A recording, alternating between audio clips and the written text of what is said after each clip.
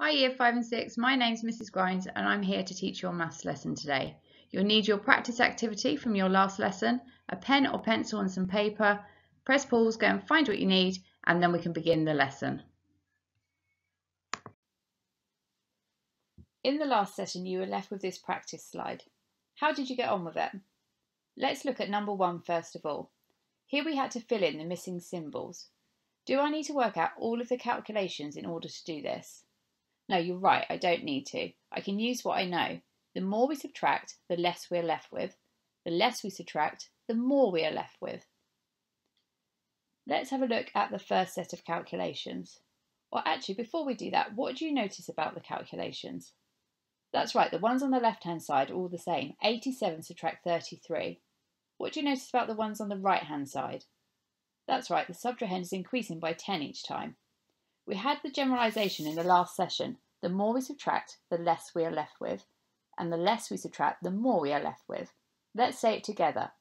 The more we subtract, the less we are left with. The less we subtract, the more we are left with. If I look at the first set of calculations, I can see that the subtrahend is 10 more in the calculation on the left than in the calculation on the right.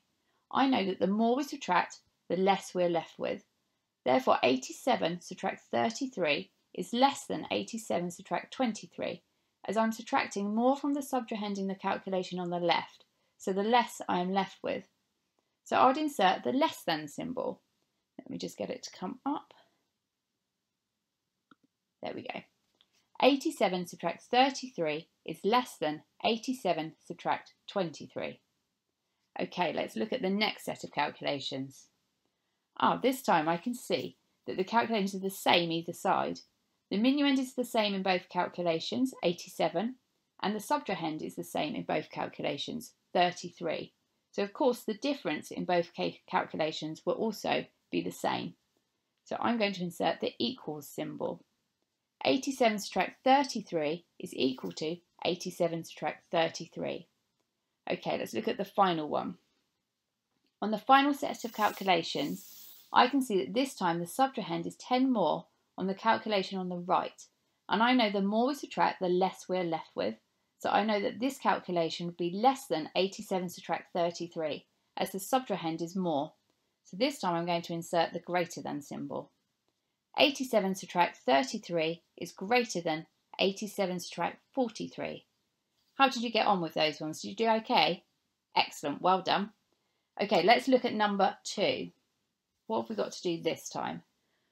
This time you've got to be the teacher and spot the mistake. Is 143 subtract 55 less than 143 subtract 35? Yes, that's right. I know this is correct because the minuends are the same in the calculations, 143, but in the calculation on the left, 143 subtract 55, you're subtracting more. And I know that the more we subtract, the less we are left with. So that one's correct. I can add a tick there. Okay, let's look at the one underneath. The next question says 20.3 subtract 0.7 is less than 20.3 subtract 1. I know this is incorrect and a mistake, as both calculations have the same minuend, 20.3, but 0.7 is less than 1, and the less we subtract, the more we're left with. So this should be 20.3 subtract 0.7 is greater than 20.3 subtract 1. So this is actually incorrect. This is the mistake. Did you manage to spot that mistake there? Okay, let's look at the challenge. What's the same and what is the different in this one? Look carefully. Yep, that's right. Both the minuends are the same, 7/8. And when looking at the fractions in the subtrahend, I can see that they both have a numerator of 1, but one has a denominator of 2 and one has a denominator of 4. I know that the bigger the denominator, the smaller the fraction. Therefore, half is bigger than 1/4.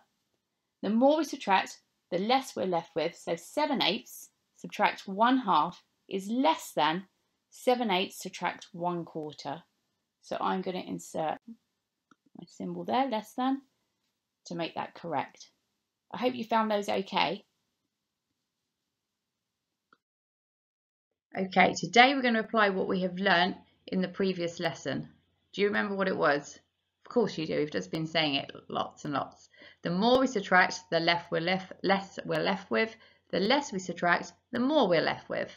Let's look at this problem here. Harvey's buying groceries. The bill is £98, but he thinks he has a voucher for £20 off, so he'll only have to pay £78. £98 subtract £20 equals £78. But Harvey's voucher is actually worth £30. Is he going to pay more or less for his groceries?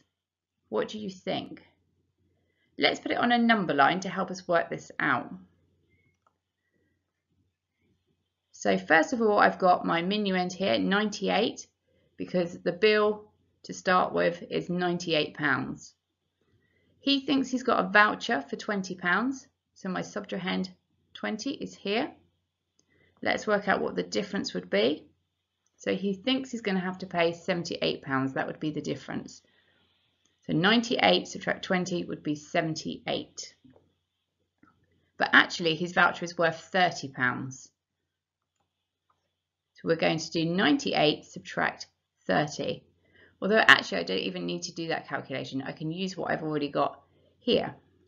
So I know my minuend's the same. It's still £98 is the total of the bill. But this time the voucher is £30. So I know the difference is going to be £68. Now I knew that really quickly without having to do the calculation. Because think about what is the same and what is different between these calculations. What do you notice? Have a close look. That's right, the minuends are the same. They're both 98. So it's £98 was the total of the bill.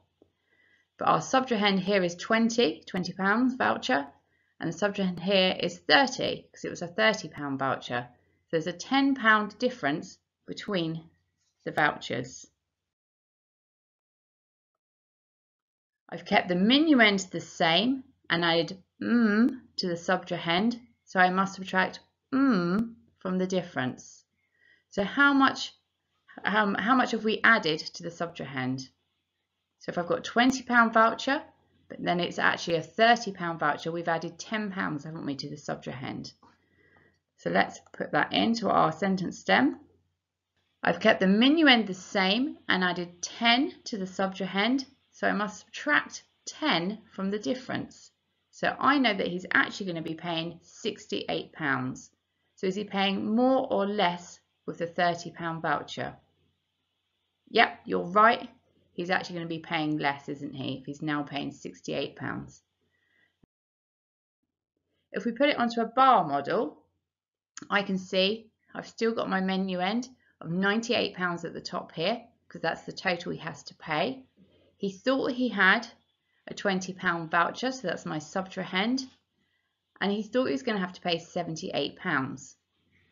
But in actual fact, we know he had a £30 voucher, so we were adding 10 to our subtrahend, which means we subtract 10 from our difference, which you can see here in my jottings. So in actual fact, 98 subtract 30 equals 68. Okay, let's have a look at another one now. So this time we've got Molly. Molly was walking from home to school. She needed to walk 1,400 meters to get there. She walked 625 meters. How far is she from the school? Then she walked a further 100 meters. How far is she from the school now? So again, we can use that sentence stem to help us with this. I've kept the minuend the same and added to the subtrahend, so I must subtract from the difference. Just have a think about what you'd put in there. Okay, let's put this one on a number line to help us. So we've got Molly. We know the total distance she's walking is 1,400 meters. She's walked 625 meters already.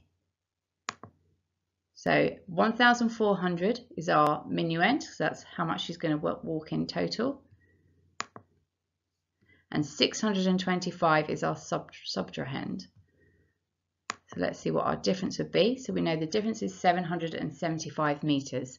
So she's still got 775 metres to go. But if she walks a further 100 metres, let's have a look on the number line. Our minuend stays the same. She's still walking 1,400 metres in total. But now we're subtracting 725 metres. So we can see that we've added 100 metres to our 625. So if we think about our sentence stem, I've kept the minuend the same and added 100 to the subtrahend, so I must subtract 100 from the difference. So we know she's got 675 metres left to get to school. Okay, here's a practice question for you now. Quite similar to the one we've just done together. Molly was walking from school to home now. She needed to walk 1,400 metres to get there. She walked 850 metres. How far is she from her home? Then she walked a further 100 metres.